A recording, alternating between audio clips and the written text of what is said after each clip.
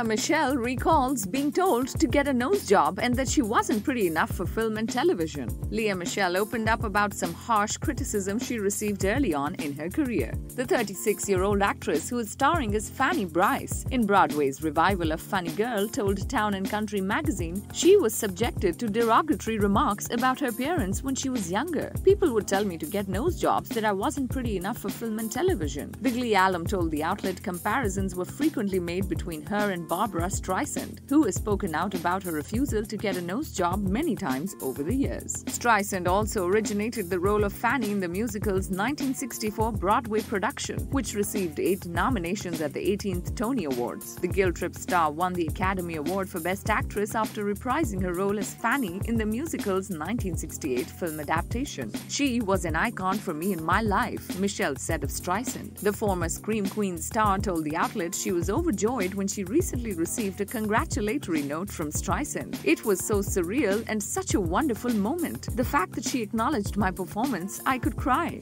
Michele told Town & Country she may decide to keep the content of Streisand's note to herself. Subscribe to our channel for the latest on your favorite celebrities. Like, comment and share, and don't forget to press the bell icon for notifications.